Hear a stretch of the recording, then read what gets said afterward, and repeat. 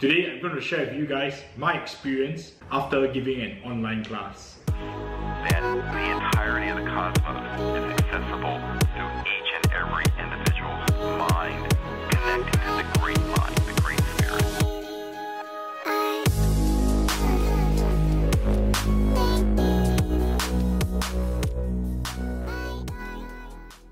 Welcome back to the channel, collectors. With the increasing popularity of overbrushing, I tried to give Oliver from Broadsword Gaming a class on non-metallic metals. One challenge. Oliver is based in Ireland and yes, that's halfway around the world. So after giving him an overbrush lesson, these are some of the things that I've learned and I wish that I can improve in my next online class. So Oliver from Broadsword Gaming saw a couple of my tutorials which I covered the overbrush technique extensively, and he really wanted to see if he could replicate the technique on his new Imperial Knight army. Together we thought it would be really great if I could give an online class and let's see what will come out from it. So it was going to be simple. 2 dudes, 1 Facebook call. And all we thought was, if I can see you, I can hear you, and that's good to go. We could give an online class and everything was going to be smooth sailing from there. Except it wasn't. While Oliver's first attempt at non-metallic metal went super well, proud teacher moment, here are some things that I wish that I had prepared a lot better so that I could have made the class a lot smoother. Well, I'm ready. Are you? Perfect. Let's get it going. Tip number 1. What program to use to give online classes. So the initial plan that what I had with Oliver was to do an online class via Facebook, because all we thought was, as long as the camera's running, as long as the webcam is showing, I could probably look at him and his face, and I could maybe look at his model and give feedback. And I clearly thought the opposite was true, except it was much further from that. So the program we decided to use was Facebook because it was quite straightforward. However, as luck will have it, Murphy was our best friend, and on that day we had connectivity issues on Facebook of all days. And we thought that was simple, let's go straight to Zoom, and we had another problem. Zoom has a limitation of 40 minutes for the free accounts, and between 2 of us, we had 0 paid accounts. Very fortunately, we had a friend with a paid account and we borrowed his paid account so that we could get the session done. Moral of the story, always have a backup, and if you can, pay for the account. Tip number 2. Equipment you will need to give an online class and to receive an online class. So now we have established communications. I can see him and he can see me. We can start the lesson and everything is going to be really smooth, right?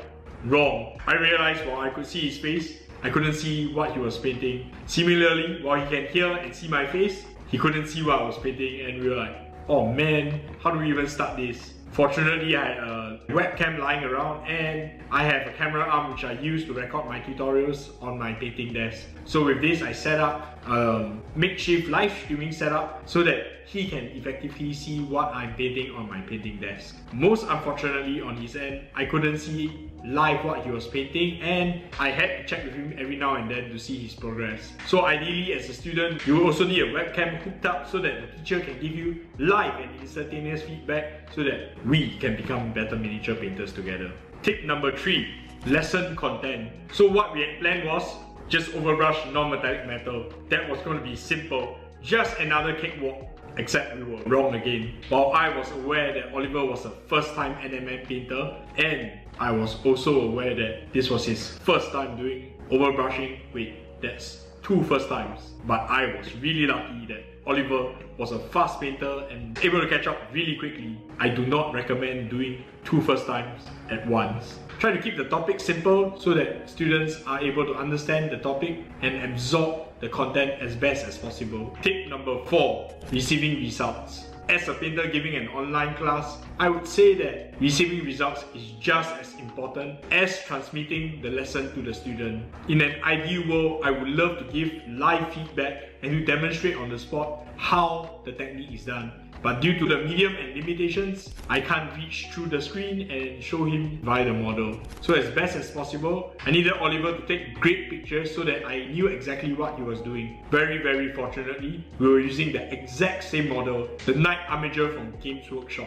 So while I was unable to reach my hands through the screen and show him exactly how to do it, it was very easy for me to point on the exact areas of what I want to highlight and show that he could follow and improve on what needed to be improved. Additionally, as a painter giving online classes, you should know your products as best as possible. This enables you to give recommendations with relatively predictable results so that your student is able to replicate the results as best as possible, and also so that you can course correct along the way and achieve the best results possible. Tip number 5. Use the exact same model in the same exact configuration. As providing feedback is on an online medium, using the exact same model is of utmost importance because you are able to immediately point on your model and illustrate where it needs to be improved. Additionally, while you are demonstrating your technique, the student is able to exactly replicate and follow the tips and tricks which you have shared so that the lesson is as seamless as possible.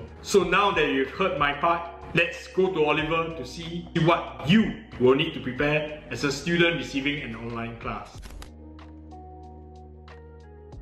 Having done a lesson with Paul from Kolectiv SG, all I really want to say is thank you very much for making that so easy and so much fun. I myself have never tried NMM painting before, certainly not on something of that scale, and I didn't believe I could do it. Using relatively simple techniques, learning and understanding the light sources and the different paints required to do this is something he really managed to teach me. In just 4 or 5 hours, I ended up with a finished product of a full knight with its armour, its carapace, its weapons, the brass, everything done and finished up to a standard I was really happy with. Of course, there's room to improve, but during the session, Paul was great at giving me feedback. He was looking at the concept and the model all the time. It was quite difficult for him probably to see the model, but with the aid of things like Zoom and stuff like that, I thought he did a really, really good job. Having the same paints was really important because without those you end up with variation, and that isn't necessarily what you want.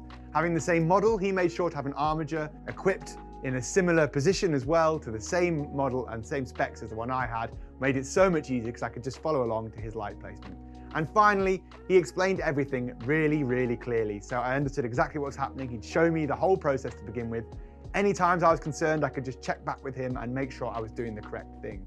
So really, really good, and I really appreciate the help. I would recommend it to anyone because for me, I'm an okay painter, but this has taught me something new, which I haven't done in a long time. I haven't spent the time to learn anything new, so thank you very much, Paul, for that. Awesome video, make sure to check it out. So, in conclusion, it was really, really fun collaborating with Broadsword Gaming to bring you some of these insights. I hope you go check out his channel and see what he has painted, and hopefully you get to try out some overbrushing to create amazing NMM results. In the next video, I'm going to show you guys all the little tips and tricks of how I executed this amazing looking Chaos Star on my Chaos Knight Rampager carapace. I'd like to take this opportunity to thank my patrons for supporting me and enabling me to do this. Only with their support, I'm able to record and paint miniatures and produce this awesome content for all you guys so that we can become better miniature painters together.